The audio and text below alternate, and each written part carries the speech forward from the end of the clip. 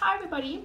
So today I decided to make this video. It's something different for me, but I really wanted to voice my opinion on something that hits pretty close to home and hopefully raise awareness about it, and that is mental illness.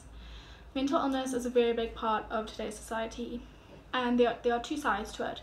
So on the one side, it is very much romanticized, and by that I mean if you look on apps like Tumblr, people will share posts or discuss the fact that things like self-harm or depression are pretty or glamorous. And that is not the case. Having a mental illness is not a fairy tale. It is far from that. Having a mental illness is a very, very real thing. And sadly, even though it is romanticized online, in the real world, it is a taboo topic. It's not often that you'll be taught about mental illness in school, or that you'll sit around at break time or at lunch or something and discuss your emotions and your feelings with your friends and that kind of thing. And I think that really needs to change, because mental illness is something that is now becoming very common, and it is not openly discussed. And I think people really need to educate themselves on it. You look it up and find out what exactly it is, what causes it, what the signs and symptoms of it are, how to approach it and how to handle it. Because far too often people push things aside.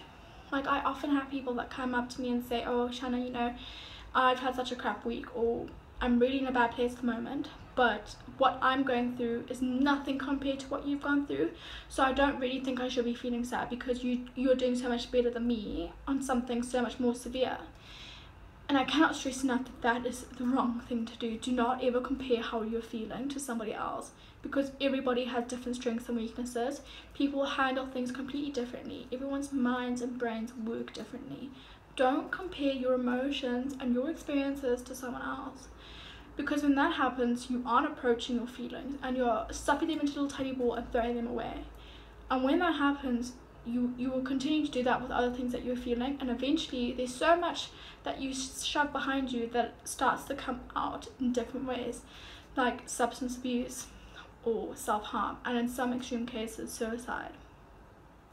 Now, suicide, many of you know that someone very close to me committed suicide a couple months ago, and it is a very sensitive thing, and I cannot stress that, it is never ever the answer. It is never a good way out, because the pain and the emotions that you are feeling are now being passed on to other people. So your loved ones, your family, your friends, everyone is now feeling it.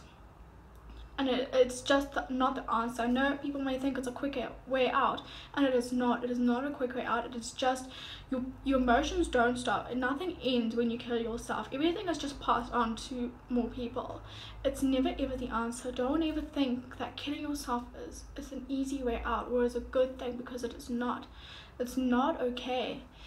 And suicide is something that is increasing, and that really needs to be handled. And I think that mental illness is not discussed online, like in videos and stuff like this. Nobody wants to speak about it, but I'm here, I'm speaking about it. It is a very real thing. People need to educate themselves, understand what you're feeling, and understand what the people around you are feeling, how to help them, how to help yourself. Sitting down and saying, looking at how you're feeling and grasping everything and saying, "I need help," is not a sign of weakness. To understand that you need help and is a very, very courageous and brave thing. I think to understand what you're going through, or take that step to realize that you need someone to help you understand, is incredibly courageous and so brave. And don't ever think that just by doing that you're weak, because you're not weak. You're not weak at all. That is so brave. And find help. There are so many different ways that you can seek help. So it can be things like meditation, amazing, brings you back down to earth. Controlled breathing, again, helps with anxiety, helps calm your body down.